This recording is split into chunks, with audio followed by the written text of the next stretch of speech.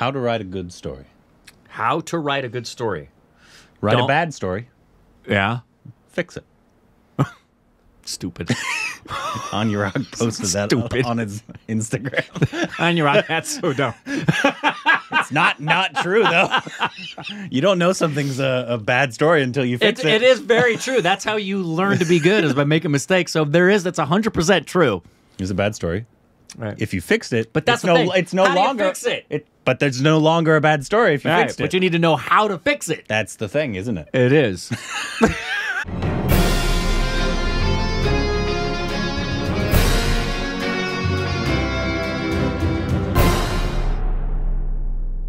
Hey, welcome back to our Stupid Reactions. I'm Corbin. I'm on Anurag Kashyap. How dare you? You follow us on Instagram, there Twitter, more juicy content. There we go. Here he comes. Patreon, follow Twitter account, subscribe if you haven't, like button. Bless his heart. My dad's, yeah. Anyway. He's horny right now. Yep. He's calling Rick a lot. Constantly. He's always calling me when he's horny. Wait, what? Today we're doing a movie review. And of the new film that just released, the 2022 film Qala, or Kalo if you're Bengali. No, that would be Kolo. Kolo, you're right. Prejudicially racist about the bongs. So our my wife Bondu is in here, so I had to do it. Yes. my beau. Is that what it is? Bondu? Bondu, yes, friend. Yes, but she's my beau. Not I'm wrong. our beau.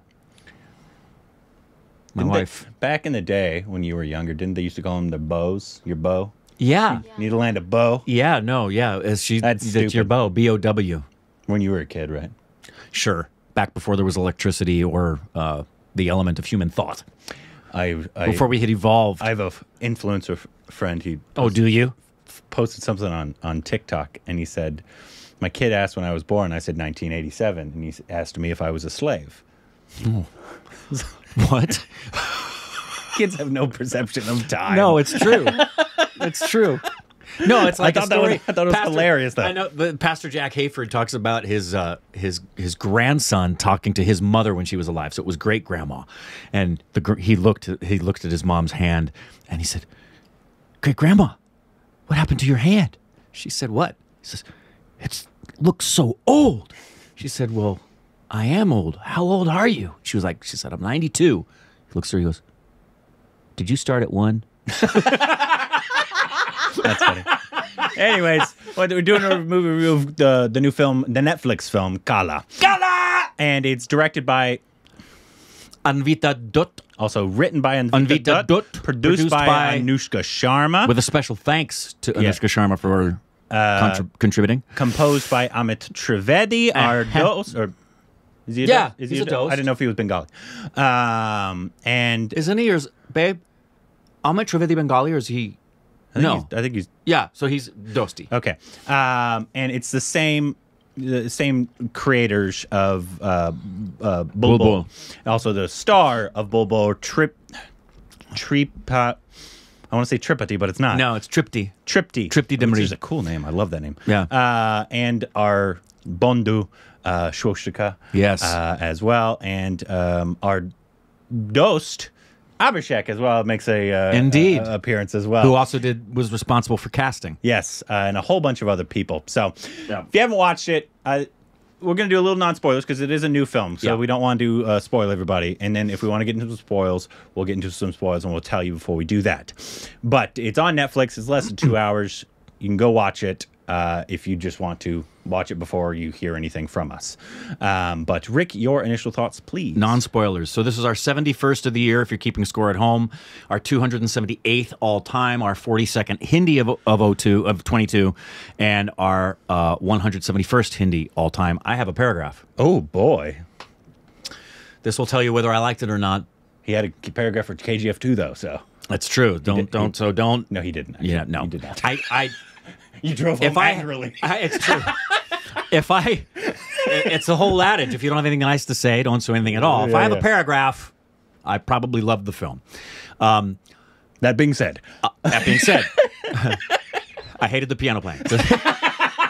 So, Anvita Dutt proves herself to be a legitimate master of cinematic artistry as she has created a powerhouse work of collaborative craftsmanship comprised of profound cinematic subtleties and fragilities that silently scream through every frame of film about the never-ending plight all women living in the world still face of toxic male chauvinism, sexism, domination, and abuse, and how inexplicable and inexcusable it is that we still live in a world today that cares more about clinging to its dead sons than caring about its living daughters.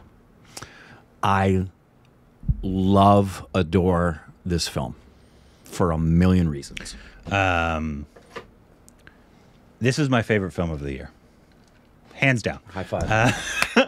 When I was done. I was gonna say we're gonna have. As I finished it, I was walking in the kitchen thinking we have to have a conversation about this in relationship to RRR, because it doesn't qualify though. They're two totally different worlds. But it doesn't qualify either. No, and it's two totally different worlds. But and I would still recommend RRR even if it was qualified. Yeah, it's because of the effect that it's had on the Western. Exactly. It has an impact, but the importance level. Oh yeah.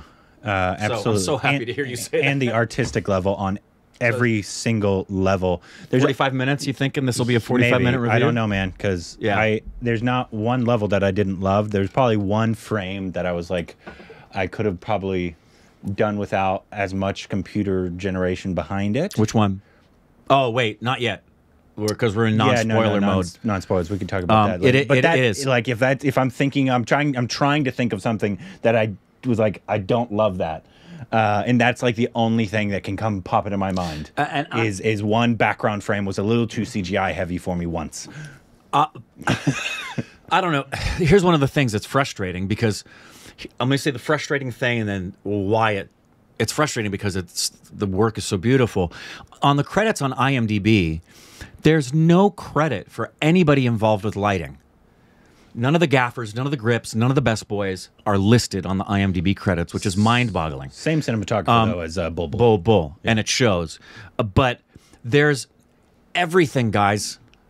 Literally every aspect. I can't think of another film that I have seen that has a perfect blending of every discipline of the art form, from the lighting, the sound, the costuming, the art direction, the production design, the acting, the writing, the scoring, you name it.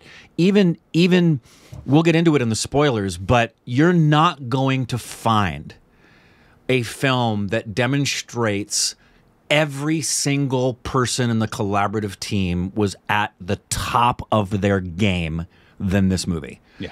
It's as good as it gets. Yeah, and so let's get into this.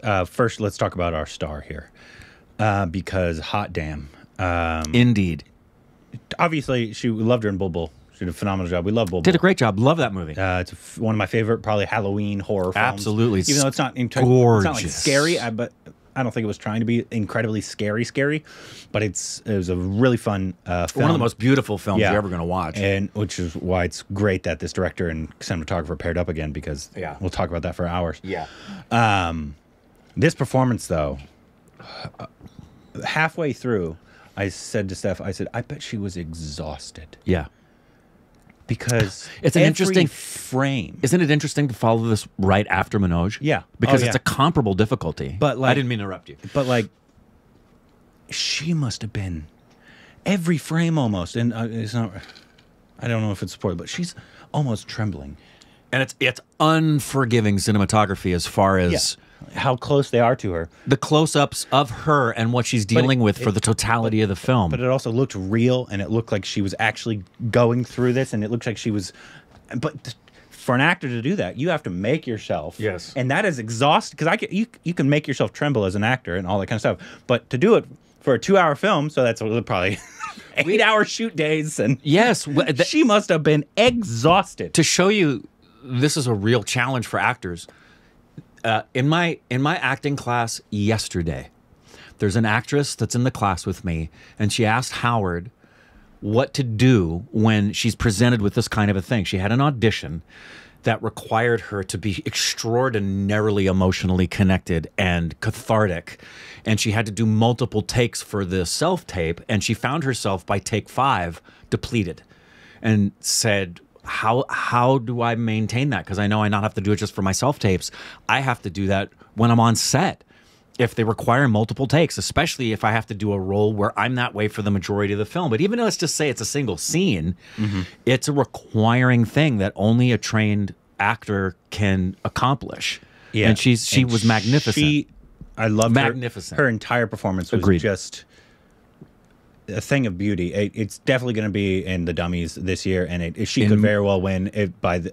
There's been a lot of great performances by women this year, so it's going to be. I'm going to have to go look at it and see. Me too. But if she won, I could very well make an argument for the fact that she was the best performance of the year. She was a phenomenal performance on every level. Her emotion availability, her power on screen at times, her just everything about it, I adored and I loved. I agree. I think. She's just starting her career. I know. It's so exciting. And she is going to be a absolute taboo level powerhouse, I feel, if she continues on her trajectory. She has a capacity about her, and I would love to know, as always, just stuff about her process. But without any spoilers, we already shared enough about there's a fragility to the character. And then we'll get into spoilers here in a second. But there is not just a fragility to what she's going through. It's interesting because she has a fragility, but she also has a strength. And I felt that she, the actress, was doing what all great actors do, sharing the truth about herself and seeing who she was in this character, that she and the character were inseparable. It is, what would Triptii do? Who would Triptii be if she was in these places? And I felt the level of personal work that is as guys, it's as good as it gets. As was not a surprise, Swastika. Yeah, what did you think about Swastika? She's always great. Yeah, and again, she didn't have to go through the kinds of things, obviously, because she's supporting. But when do you want to get into spoilers? Because conversing about Swastika requires me to talk about some spoilers. Just know, if there's an element of this film, we loved it. Every aspect. Just name an element of this film, and we loved it. There's not a, outside of getting into a spoiler of a certain scene, one thing that I really disliked about this film. I gave it 5 stars on my letterbox. It's a absolute gem of a film. Go watch this film. That's all. Yeah, that's the non-spoiler review for you. And you can watch. I'm not kidding.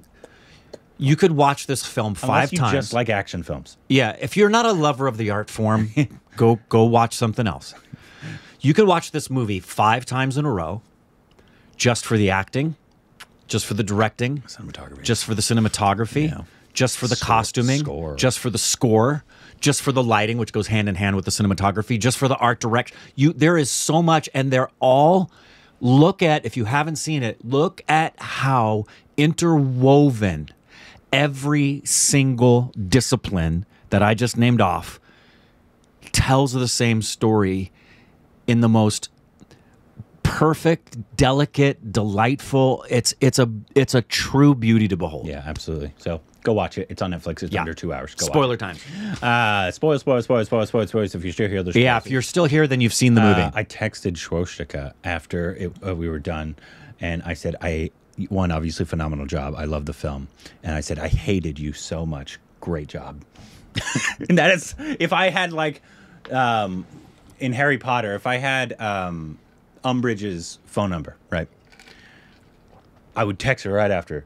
You are one of the most characters I've hated more in my entire life. You did a phenomenal job. Because I've never actually, that's probably the film that I've hated a character so much in Umbridge.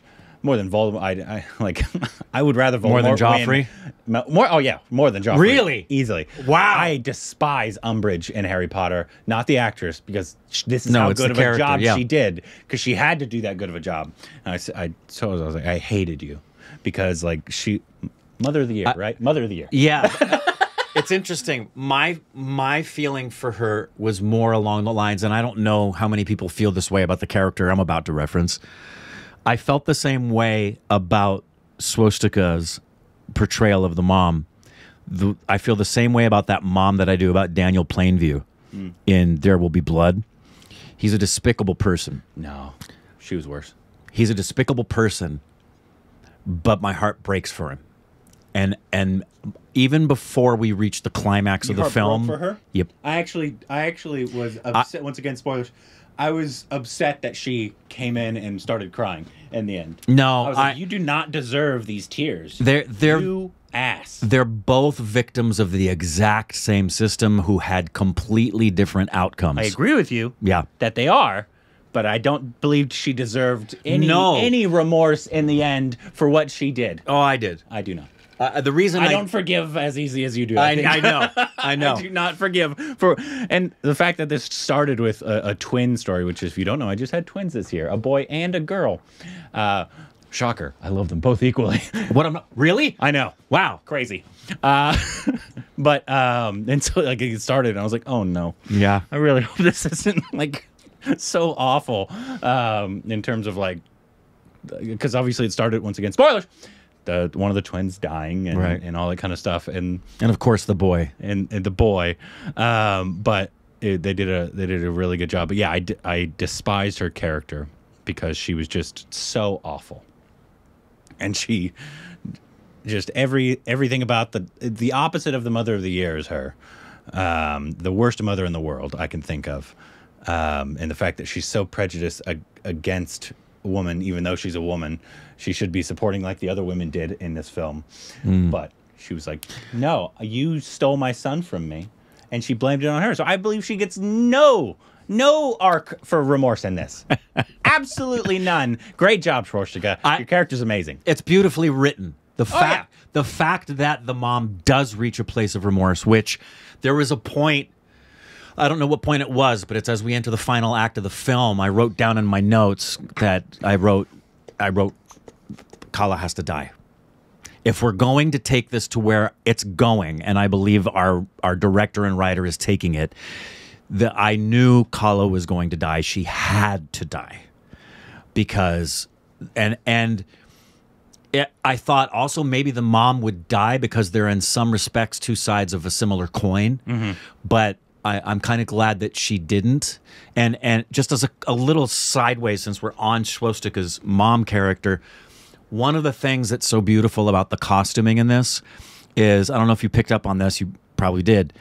You'll notice that there's a fragility and a delicacy to the costuming on Qala. It's mostly light colors and whites, and her saris have midriff showing and a lot of see-through things that convey a fragility and a fabric nature that's light and not as grounded, and as she's far more transparent, and she's also more vulnerable. Whereas, and she also matches the snow, which is there was even a yin yang moment with yes, Swastika's mom is always darker and solids. Well, the one in the snow was Irfan's son. Yeah, that guy. Yeah, but later on she's in full black at the funeral. Yeah. Which is an interesting thing when you think about Indian culture. But all of the mom's costuming was solids. They were not see-through. They were darks. Yes. And the women around Qala were lighter textured. All of her advocates who were silent but clearly empathizing with her were incomparable kinds of fabrics. And that's the kind of marrying. And then the sound. There's a moment where the camera's coming down and it reveals at the bottom of the frame microphone. And in the sound, far away, you just hear a slight feedback, like the sound of a microphone when it's turned on. That attention to detail by everybody involved in this mesmerized me. Absolutely. Every frame. I want to talk about Babil Khan, the late great Irfan Khan's son, as well. This is, I believe, his first. Is it really? I think Is this his first? I think it's like first. Let's double check here. This is him, right? I'm not crazy, right? It's Babil Khan, right? Yeah. Yeah, it is. It's his first thing ever that he's done. Yeah. Nepotism. Yeah, seriously. Oh. I mean, but come on. First thing, I think he did a fantastic job. Agreed. You would expect so much worse of a performance from somebody who's never acted in it, but I don't know how he couldn't have learned or just have natural gifting being who his father is. Yeah. But even still, obviously there's actors who have amazing parents, actors that have absolutely no talent at all. It's not just it's not just something that's genetically passed off. No, and even with the genetic pass off, you do still typically have to understand technique. It's talent and technique. Yeah, I would love to speak to him about what he learned from his father. Absolutely. And how much, if he wanted to at all, or if it was later in life that he decided. Because sometimes when your parent is one thing, you want to kind of do the opposite because you don't want to kind of invade their space. But I thought he did a really good job. I did too. I thought his motion ability was really, really good. Yep. He looks so much like young Irfan. It's absolutely crazy, right? But I thought he brought a really good dynamic with Triptii, right? Yes. How you say her name? I thought their dynamic was really nice. And everything like that. What do you think about his? Oh, I agreed. He clearly, whether he learned it by observation or from direct interaction or from other people telling him, he clearly understands the simplicity of smallness and silent and stillness. That acting's not about performing; it's about being present and in the moment. I felt one of his best and most beautiful moments, which was framed so wonderfully, was him sitting across from her, and he had moments of framed shots with a tear that did not seem contrived. It just seemed like a captured moment that was natural. So yeah, he did a great job. Great job. Let's talk about so many aspects. Cinematography, because the cinematographer and say his name for me. Lighting team, you deserve the credit. You should be referenced on IMDb. Every grip, every gaffer, every best boy. Anyway, yes, cinematography was headed because there were other, obviously, with all cinematographies, there's teams. You have people who are assistant cinematographers. You have people who are grips, and their sole job is to help the cinematographer. But our primary DOP is Siddharth Diwan. And if I've mispronounced that, forgive me. The same team with the director that did Bulbul, which we loved, the cinematography of Bulbul. And this was just as beautiful, very different. Very different. Not as vibrant. Didn't need to be. But still vibrantly dull. It's one of those kind of things. Yes. Well said. And what they did with not only obviously the cinematographer, but the visuals in this film, because most of this film was grounded, right, in terms of like in reality. Yes. But they did certain things at certain moments that was very Black Swan. Yes, that's exactly what I thought watching it. Or The Shining. Like very Black Swan. The blood comes down the hallway. So yes. And even hints of A Beautiful Mind. Yeah. So like certain things would happen that aren't actually happening in reality, but they're visual representations of certain things. The snow coming down, the raven, obviously the mercury, all that kind of stuff. So there's so many different things. The moth that they did visually that I loved, like the snow, all the snow at the end. Right? Gorgeous. In the recording studio? Such a beautiful representation of something not actually happening in reality, but still your film is very grounded and in reality. Like Black Swan. But obviously something that's just going on in her mind. Yes. Just using a visual representation, which I feel like is a lost art form now. It doesn't happen a lot. We saw it once, obviously, with Satyajit Ray in Hero. He did it a lot. There were moments this reminded me of Ray.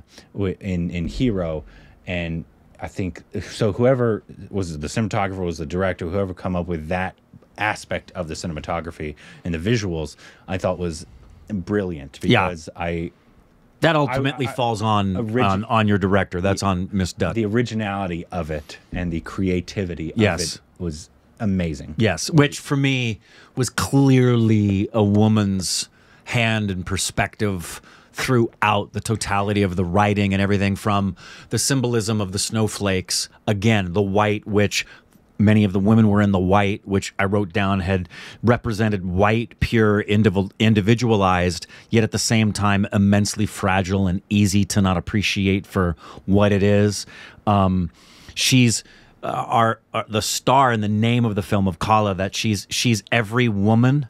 I wrote this down at the point I realized that I went, okay, I get it. Qala is every woman, and because of that, she must die when this movie ends. I would have been very angry if she doesn't die when the movie ends, because it was very clear throughout. Like, one of the most heartbreaking moments was when she walks out there dressed scantily and she has the stuff to smoke, and she's trying to replicate what she saw her mom do, because that is what she thinks is the only way she's going to achieve anything, and she's ever going to get the approval she needs so badly from her mom. And there are so many women for ages who have been put in those positions where they don't know what else to do, and they have been put in those positions that they either offer it or it's been forced upon them. Yeah. And they end up devastated. Yeah, it was heartbreaking to watch her, and just the way she held her face up. So not Swastika did it with this experienced amorous and sexuality that she's done this a lot, and she did it the way of like this virginal girl who it's so awkward, and you just want to run up and go stop. Yeah, yeah, and obviously that's the whole one of the big messages of the film. Obviously about women and especially in the industry, music, film, whatever. Obviously, it's the same. I think probably around the world because it's not just even in the film industry, but obviously that's what this was. Any industry that has power. Yeah. Anytime you have people that are trying to come up and you have people in power, especially if it's a man, you're gonna. Obviously, the Me Too movement and all that kind of stuff of exposing awful men or people in general, because it's not obviously just women, but it's just predominantly women. Yeah. Brendan Fraser is a very famous man who, if you didn't know that, got taken advantage of by a big producer in Hollywood. Yep. And so that messaging behind it was great. I like the fact that they went there. Yes. With certain scenes in terms of like when it first happened on the balcony when she thought she was getting fired, and then it showed her basically giving him a blowjob. What I love about that is, first of all, when it starts to pan, it looks like he might be masturbating, and that's what I thought at first. I'm like, that's kind of weird, and it goes right around the gargoyle. Gargoyles are big in this symbolism. Yeah, and then we come back to it from the other angle, and she's coming up, standing up, and she did such a great job of honestly wiping her lips in the moment, because she herself was disgusted at what took place. Trying to wipe it off. Rather than an experienced actor would stand up and wipe it to show you what I've done, which kills the moment because it's no longer believable, because the action was driven from a place of showing rather than the inward thing going on with this girl of, I have just... It was beautiful. Yeah, absolutely amazing. That's actually the scene that I had a problem with. Not the scene itself. The background of the balcony that they were on was a little too CGI heavy for me. Wow, I was so captivated with the shot, I didn't even notice. It's like I said, the only thing in the entire film that I saw that I was like, it's a little too... As everything else was like... Even if it was CGI, it was just beautiful cinematography and gorgeous. Yeah, I didn't even pick up on that. That seemed a little too CGI for me, and it distracted me from what was going on over here, even though what was going on over here was amazing and beautiful. Well, not beautiful, but the performance was beautiful. Yeah. You know what I'm talking about. So that's like the only gripe I have with the entire film was the background of that scene. I thought the score in this was also... incredible. Beautiful, very fitting. It was subtle a lot at times, but then obviously the big numbers as well when they actually performed were so. The singing, the voices. Our dosed in this, Amit Trivedi, just a brilliant composer. I thought did a brilliant job with the score in this film. I agree, and once again, just as for example, we have lighting telling the story, and that the warm tones when she's in the house with her mom or any house, warm tones are always away from her. They're always, a warm tone is outside the window, and it's cold in where she is as far as the lighting. Then we talked about the costuming representing certain things, sound design, speaking to you representatively, scoring as well.